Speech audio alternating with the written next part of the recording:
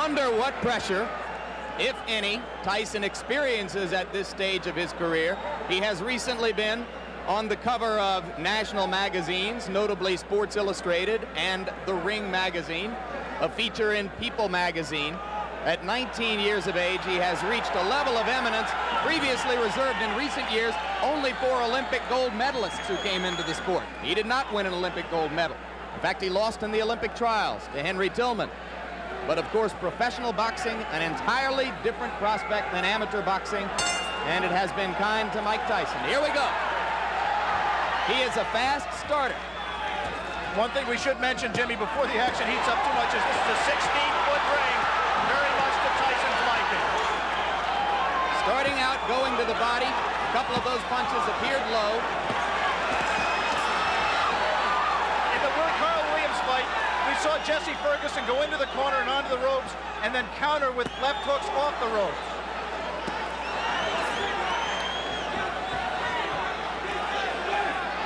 Referee is Luis Rivera out of New York City. And already Ferguson has lasted longer than have some of Tyson's 12 first-round knockout victims. But now, Tyson got an uppercut through the guard.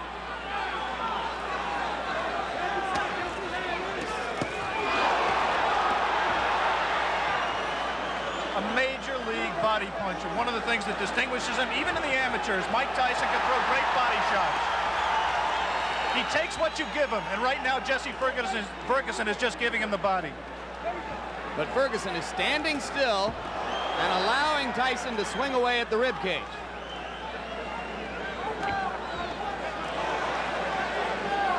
We saw a few seconds ago one of the things that makes Tyson so special.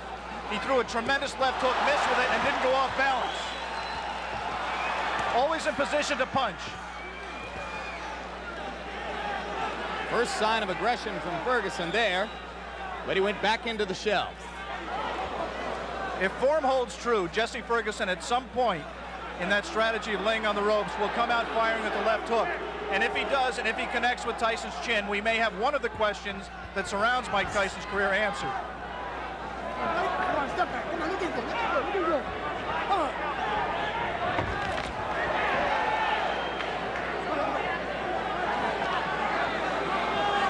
Mike Tyson is pacing himself more at this point, Jim. Generally, he would rip punches with both hands without caring about what the opponent did in return. He has some respect for Jesse Ferguson's power. He is not letting his hands go with the speed and consistency that he did in his first 17 fights.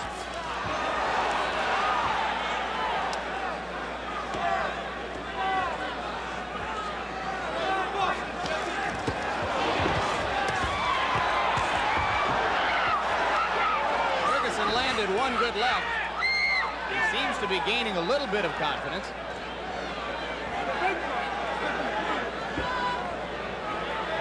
"15 seconds to go in the round. Ferguson about to become the 6th of Mike Tyson's 18 opponents to make it through round 1. We'll be back.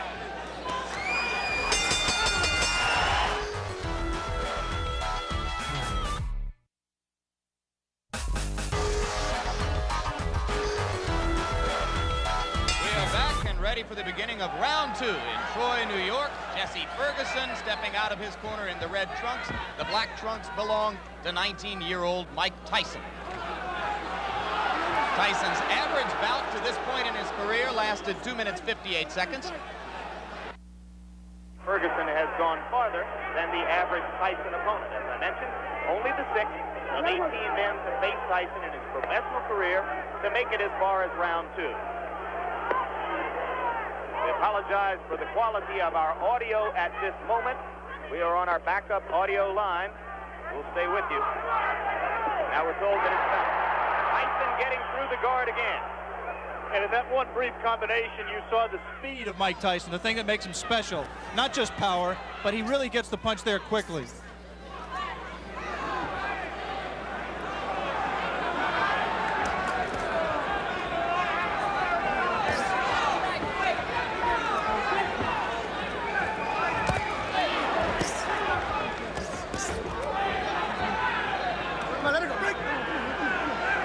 Thus far, Tyson has been content to concentrate mostly on the body.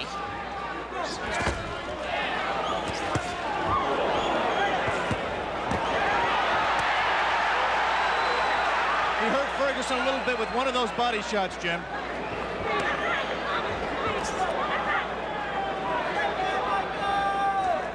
Right now, Ferguson's just fighting a survival fight, trying to pull Tyson in close where he can't do it, you know, smother his punches. Tyson, on the other hand, is not being as busy as he normally would be. Ferguson said that he absolutely would not try to wait Tyson out and drag him into later rounds where he hasn't been before. But it might not be an inadvisable strategy. Tyson only once has been as far as round 5. That was in his most recent bout against Mike Jamison. TKO early in the 5th.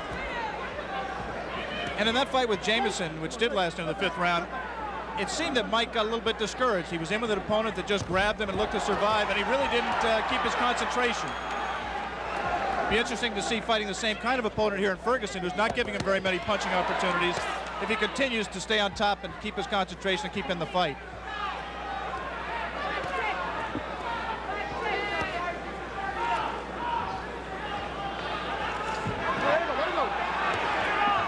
Okay. You see that both fighters like to crouch over and get low as they deliver their punches.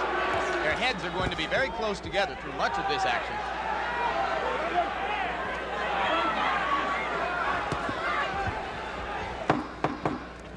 And Jesse Ferguson, fighting defensively, appears to have made it as far as the end of round 2 against Mike Tyson. Round 3. Jesse Ferguson is only the 4th fighter to make it that far with Mike Tyson. Good right. We saw Ferguson recoil to the ropes, but that time Tyson did not attempt to follow up.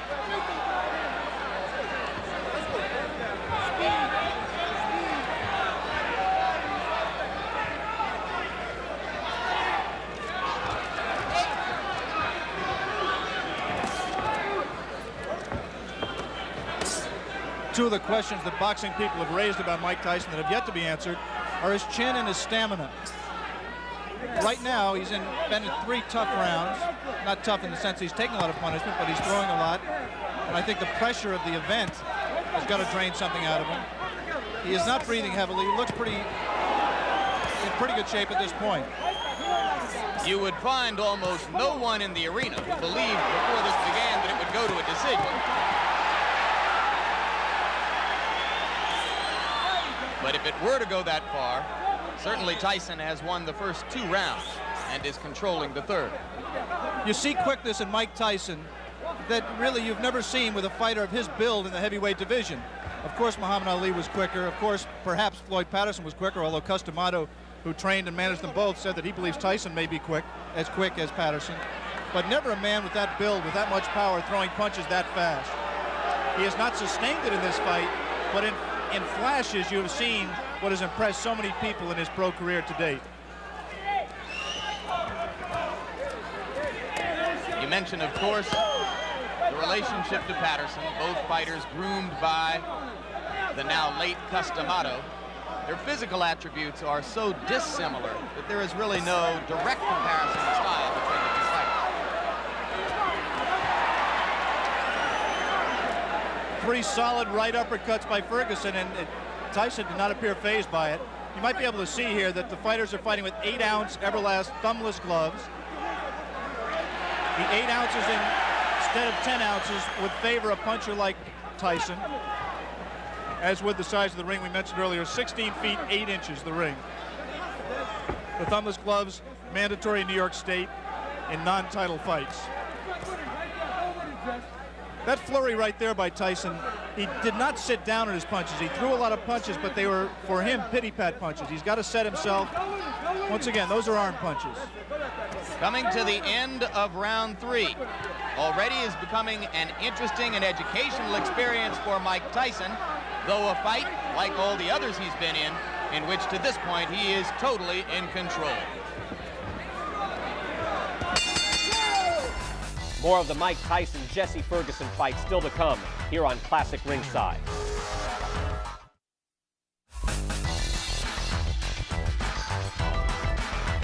Round 4, and Jesse Ferguson now joins two fighters, one named Don Halpin, another named Mike Jamison, as the only two men to have made it this far in the professional ranks in the ring with Mike Tyson. In case you have joined us late, the man in the black trunks is the young phenomenon of the heavyweight division, 19-year-old Michael Tyson, originally from Brooklyn, New York, now lives in Catskill, New York. 17 straight knockouts, 12 of them first-round knockouts, coming into this, his toughest test so far. A few moments ago, Jesse Ferguson looked over to referee Louis Rivera for some help. He just got hit a low blow, as he has been hit a few during this fight. His problem is his trunks are slipping down below his protector. Now Jesse appears to want to say something to Tyson about the low blows. And the referee warns him not to headbutt Tyson.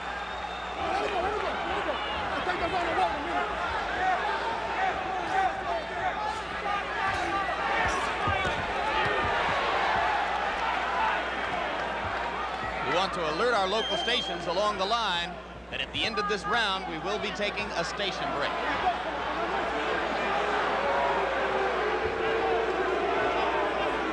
Crowd beginning to get restless. They would like to see Ferguson fighting a somewhat more offensive effort. So far, I have to think he's shown some intelligence, Alex. Well, he's fought to survive and not to win. He just threw one of the very infrequent left hooks that we touted and has, in fact, been his trademark through his career. He hasn't let the punch go because he's been safety-minded throughout this fight to date. He may be just pacing himself, trying to wait until Tyson tires himself out from all of these home run punches he's throwing, and then looking to come on in the late rounds. Jim Lapley with Alex Wallow. Ringside, ABC Sports live from Troy, New York. Scheduled 10-round heavyweight fight between Mike Tyson and Jesse Ferguson. Tyson in the black trunks, Ferguson in the red. And coming into this round, Tyson has won all 3 previous rounds with almost dead certainty. If there is such a thing as dead certainty in the scoring of a boxing match. And you're here to tell us there isn't, I'm sure.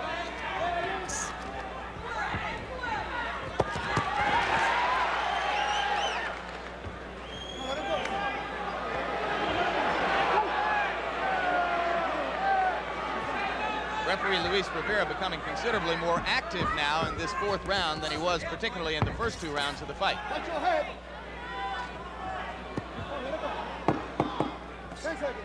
This was the least active round of the fight. We'll be back from Troy, New York after this message from your local stations.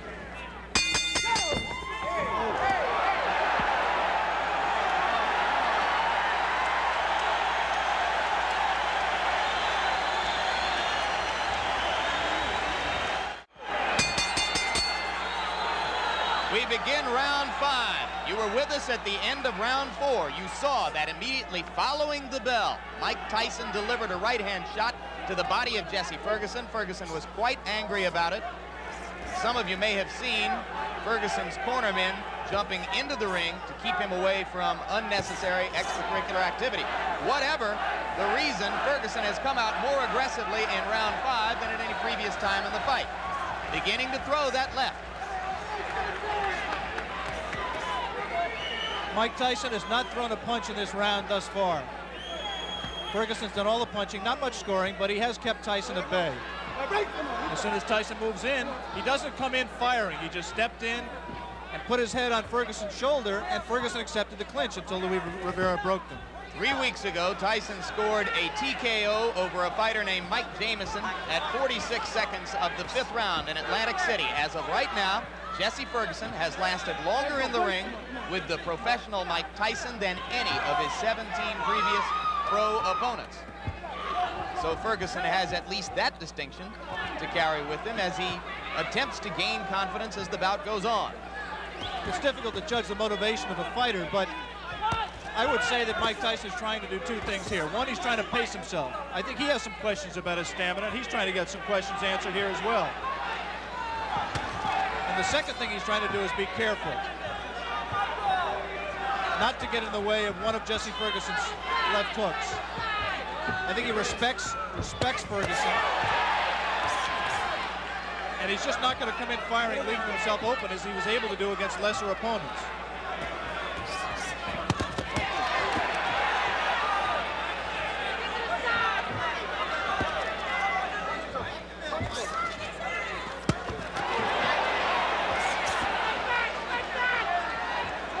Ferguson, in his 10-round loss to Carl the Truth Williams, a TKO defeat, not a decision, was in trouble in both the first and 10th rounds, and now he's in trouble here.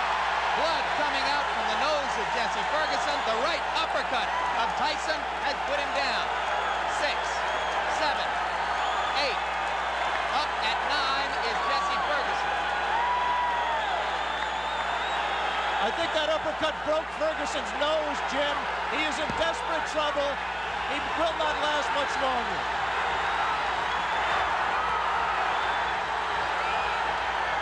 Rivera almost stopped it there. Mike Tyson's known as a great finisher. Let's see how he does with Ferguson.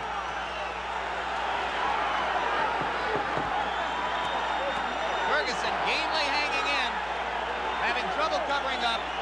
4 seconds, 3 seconds.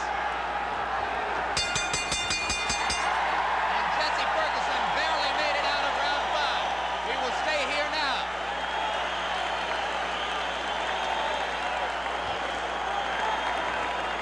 Crowd is very excited. Blood was spattered around the ring. As I think you're absolutely right, Alex. It appeared that the nose of Jesse Ferguson was broken by the brilliant uppercut. Another look.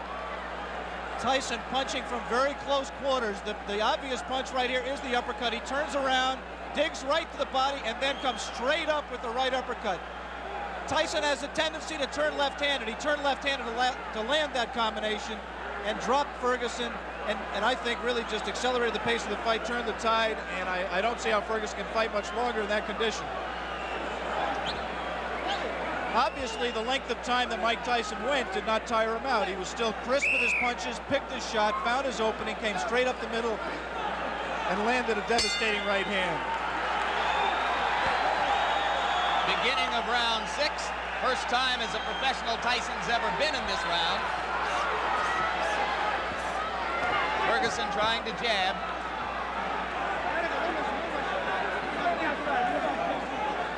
Every great champion has to know how to finish an opponent when he has him hurt. Jesse Ferguson is hurt. Let's see how Mike Tyson does to take him out. The left hook did some damage. Jesse Ferguson not taking the break, holding on to Tyson's left hand. He's just going to hold until Rivera has to absolutely pry them apart. It's not going to be enough for Rivera to say break. He's going to have to get in there and force him apart. Another left. Delivered in close quarters.